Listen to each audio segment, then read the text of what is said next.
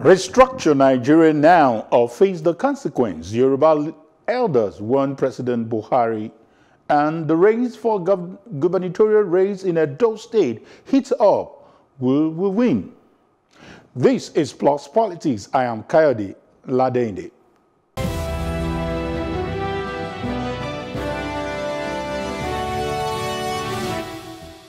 Welcome back. This is Plus Politics. Amidst the COVID-19 pandemic, killings, kidnapping, and banditry, the Yoruba Summit Group has urged President Muhammadu Buhari to restructure Nigeria before the 2023 elections, warning that the country may collapse if it is not restructured before 2023. The group warns that Nigeria is at the very edge of impending collapse.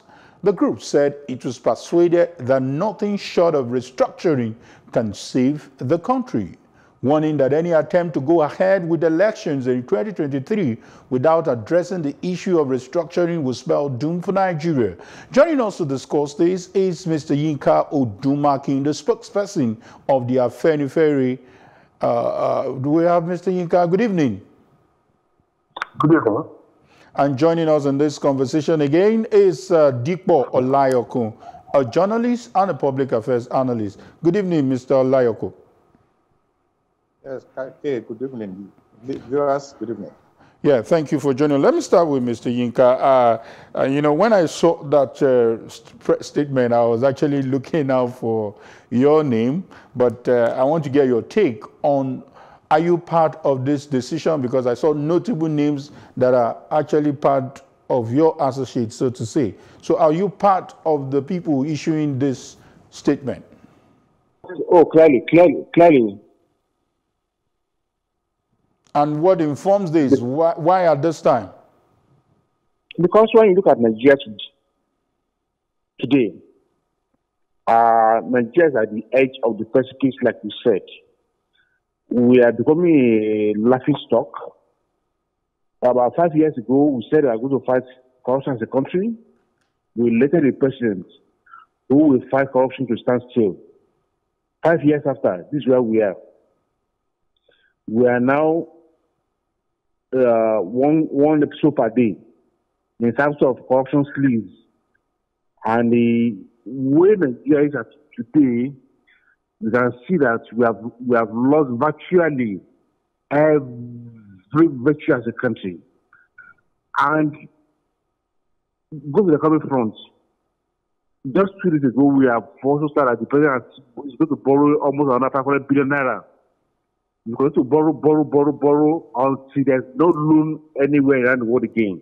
And to think that you can borrow ourselves out of this crisis, we are joking. Look at the killings all over the country. Sada Kaduna is related.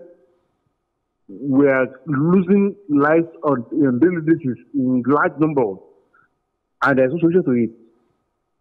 Oh, the boot traffic shields. The president has refused. And so, on all fronts today, Nigeria is in trouble. And we believe that there is no way to get out of this crisis by retooling, resetting, getting Nigeria back to further federalism. We're not saying that federalism will solve all our problems, but the truth of the matter is that we cannot solve any of our problems today without, destroying the country. And the truth of the matter is that there is the separatist feelings growing in different parts of the country that we have not taken. If we don't do something quickly, those separatist feelings may take over large part of the country. And once that happens, no implication for the country. That's why we are calling on the president that this is time now to retreat the country, to restructure the country, to get people back to work, to go back to productivity. Not to think that you can borrow money to get out of this crisis, or that you try that has failed to solve the problem. Okay. Mr. Dumakin, we'll come back to some of the issues because I realized that your opening remark has brought up about 3 issues: the issue of fiscal federalism, the issue of devolution of power, and several issues that are associated with restructuring. But I'll come back to you. Let me talk to Dikbo Layoko, this seems to be some kind of dichotomy over time. We hear that these are Yoruba leaders. We have a long list of Fashoranti, we have Pa Adebanjo, we have Professor Akintoye, we have Gani Adams, all shades of Yoruba leaders. Is it okay that we can conclude that this is the voice of the Yoruba race? That would be very difficult to determine because you have to look at the point of where did we elect these people as our leaders? Because as far as Nigeria is concerned today, the people that can actually speak for the Yorubas are the elected people. But at the same time, we should not run away from the facts of what they are calling for. My concern, I'm very happy to have listened to Mr. Lincoln Markins, my very good friend. As a matter of fact, I did not read the entire speech or the entire statement. But what really caught my attention when I listened to the news in the morning, especially a press report, that Nigeria might collapse before 2023. I would have loved to see the points that give them the impression that Nigeria might collapse. Especially, don't forget that before the 2019 elections, we had similar things, that if we don't restructure before 2019 election, Nigeria will collapse. It is very, very necessary for us to take a look into what happened in the First and Second Republic, especially the First Republic. When you have Baba Femi Awolowo in the West, you have Dr. Azikwe in the East, and then you have Sardauna Sokoto in the North. How were things being run then? There was competition. There was competition, not rivalry. And that is what a lot of people are making reference to. Yes, good. Only because they said the only thing that permanent is change. It is necessary for us to try and do necessary changes. But the most important thing in the case is the dramatist personnel. Have they restructured their minds? Those who are going to be saddled with responsibility. Let us assume that we go back, because a lot of people are saying, let us go back to the First Republic. But interestingly, the restructuring has gone beyond the First Republic, where you have the West, you have the East, you have the North, and they have autonomy and stuff like that. But it has gone beyond that. Can we compare the caliber of the people we have in the First Republic with the caliber of people we have now as our leaders? The answer is capital no. Yes, it is good to restructure. But I think what Nigerians should avoid this time around, especially, is some statements that are capable of inciting the people. People go about talking about Nigeria might collapse. Nigeria doesn't need that now. We need words that will preach peace. Even if there's a better, like in Yoruba, they will say, when you are raising alarm, it depends on the way you are raising alarm. Some people can raise alarm and people will begin to dance to it. And some people will raise alarm and then people will begin to run helter-skelter. I think what is very, very important now is that it is for us to be very circumspect in the type of language that we are using. Nigeria may collapse. I think we need to avoid such things because we started it in 2019. Okay. As a matter of fact, I remember before the 2015 election, there was a prediction by an American diplomat that by 2015 election, Nigeria, there won't be anything like Nigeria after 2015 election. And here we are. So I think they could have better put that message across. It's okay to note your reservation about the choice of words. But let me go back to Mr. Odumaki. Looking at that statement, trying to echo what Dikbo highlighted, I put it in quote, notwithstanding the interest of some elements in our midst. Probably you might need to make it clearer to us. As a political journalist, I would want to believe that that element talks about the elected officials that that Dikbo alluded to, probably may not be part of this. And there is also this undertone that this is the Yorubas or the South against the North. Is that what restructuring is all about? Because I can also remind you, you were part of the 2014 National Conference, and you saw the outcome that the people that were really pushing for the restructuring were more of the people from the South. Well, first of all, let me say that, let me first join this with my brother to know that the question of right from before independence, different parts of the country that have their cultural leaders, and they are still there today. So it's not this is there. Those who are elected during 4 elections ago are the political leaders, and they are also the cultural leaders of the various people of Nigeria. That's a misunderstanding of what we are talking about. And as in terms of other Nigeria, people say Nigeria will collapse. I don't know anybody who knows where Nigeria is coming from and know what we are know where Nigeria is today, that we argue the fact that Nigeria is collapsing. I mean, I don't know the kind of optimism that makes anybody to say that. But there's no fear for where Nigeria is today, and that we should do something about it.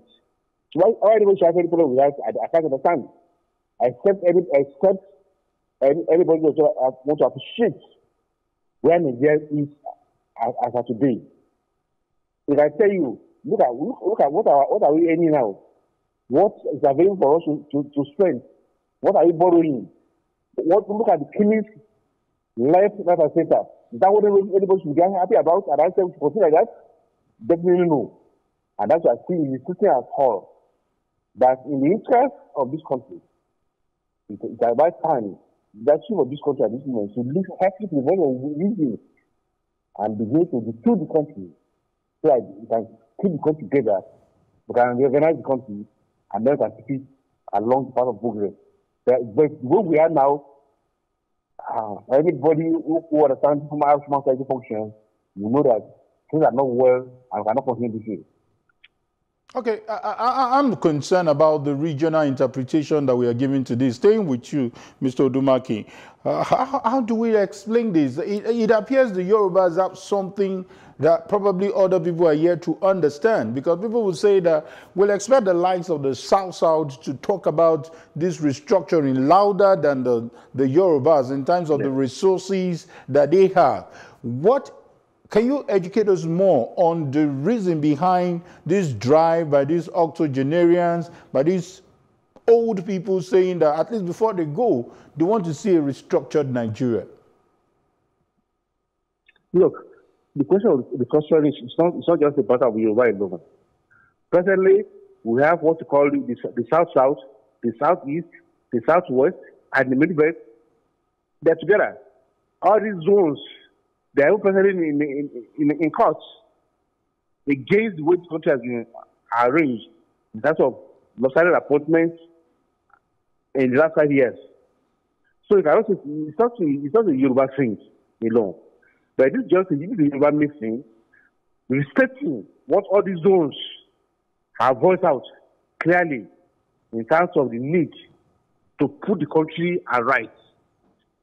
Nigeria is not well at the moment. The country is sick, and you cannot consider this way and think that, we are going the right way. We are not. Okay. Mr. Dikpo, let me help you. Since you haven't seen the statement, let me give you some of the quotes there. One of the things that these leaders mention is that they will mobilize the Yorubas not to participate in any election until restructuring or self-determination is attained. And they seems to be very unequivocal about this. Do you think this is just a mere rhetoric? So is I'm sure you stayed long enough to know. I don't think, as a matter of fact, what you just said sounds very strange to me. Because when they said Yorubas would not take part in 2023 elections, I would have loved to see those people who wrote that, because I would say they didn't mean it. Because what do they have to stop elections to hold in 2023? That's why I said usually the only people that can talk about stopping election in 2023 are the political leaders. Let me tell you one thing. The issue of restructuring, sorry, perhaps when people the see it as a of political leaders, is because it didn't start today. Dikpo, sorry, Hello? what's your definition of political leaders? Do you have to be elected to be a political leader? Yes, because it is through election that you can know the people that can represent you. As simple as ABC. It is through election that you can know the people that can represent you. Or somebody will just stand in the middle of the road or at the village square and say no election will hold. These are things that are not possible. As they are saying that some people are already preparing, are gearing up for 2023 elections. And I don't think that Yorubas will want to be left behind when the things really start. You see, there's a need for us to be very serious when you are talking about restructuring. Yes, some people see it as a Yoruba thing because of Papa who started this thing very, very many years ago. But the point is, what we are saying is that, yes, it is good to restructure. But I think what Nigeria needs more than anything now is let us reach peace. There's no problem that we have today that we have never experienced before in the history of this country. There's no problem that is confronting this great country today that are new things. So that is why every patriotic Nigerian should be thinking of how do we get across over this problem. Okay. Is it the problem of corruption that we didn't have in the First Republic? Is it the problem of insecurity let's listen to Yinka that we didn't have in the First Republic when we even have the restructuring? So the point is there's a need for us to be very articulate in what we're asking for. Good. You are talking about government borrowing money. Are they not borrowing money in the then? So these things are not the problem of restructuring. Okay. It is the problem of the dramatic personnel in our politics. Good. Good. So that is why that should be the major focus. Let's have Yinka react to this because he is fully in support of this statement. So do you agree with Dipo that that statement was probably not well thought out? Well, it depends on its own interpretation of issues. And it's not sitting on the seat of those who are praising the issue of Nigeria as it is today. So, as a commentator, yes, it's attached to its own interpretation, and I will not denying that. But when the leaders across the other zones begin to speak, I hope we're able to characterize it this way. When you dismiss the leaders from this section of the country, when you dismiss leaders from other country who feel so strong about the issues of Nigeria. But for me, it's not about the debate on this forum. It's about the fact of where Nigeria is today. How do we get out of this? We are insisting that we cannot use the same system that created the way for you to move on. That we have to retool to reset Nigeria, and socially it's not a big grammar. It's about returning back to federalism. That's what we're talking about. Beautiful. And anybody who does not understand appreciate the fact that Nigeria to retool or reset today, is that does not appreciate where we are or does not love the country. Yinka, in trying to appreciate the position of restructuring, an argument ensued among some political pundits, and they said that a very good example is what is happening over the issue of NDDC probe, where we have people from the same region. Imagine if powers has been devolved.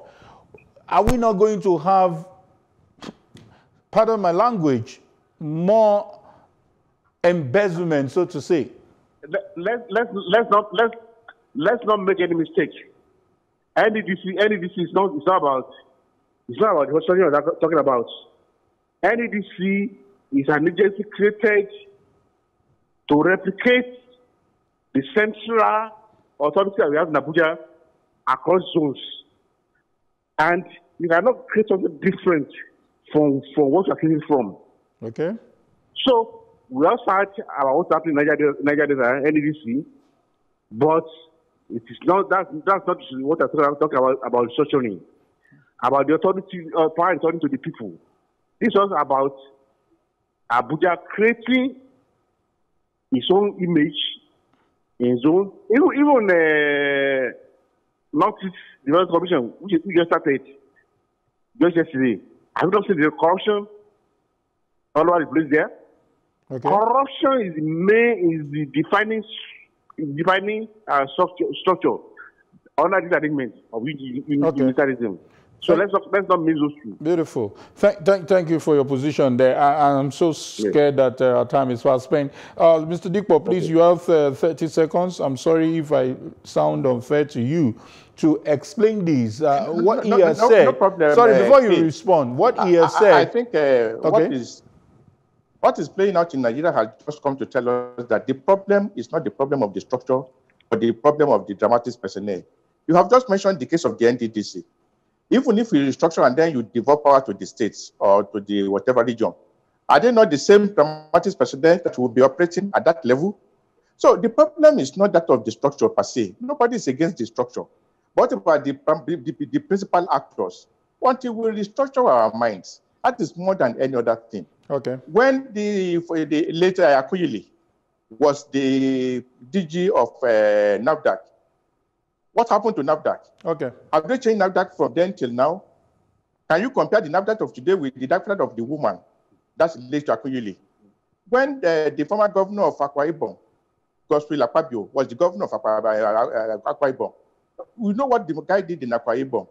Was he the only one collecting 13% derivation? Was he the only one collecting money from federal government? But you can see the difference he made. It is the individual. Okay. Until we change our mindset. Thank you. We will continue to ring-marole and move in circle. That is more important than you so much, Dikpo. Nobody is against structuring. But the point is, until we restructure the mindset of the dramatic personnel, we will continue to move in circle. Thank you so much. And we won't get any results. NDDC have just shown us that one. Our time is fast spent. Thank you so much, Dikpo Olayoku, for your position.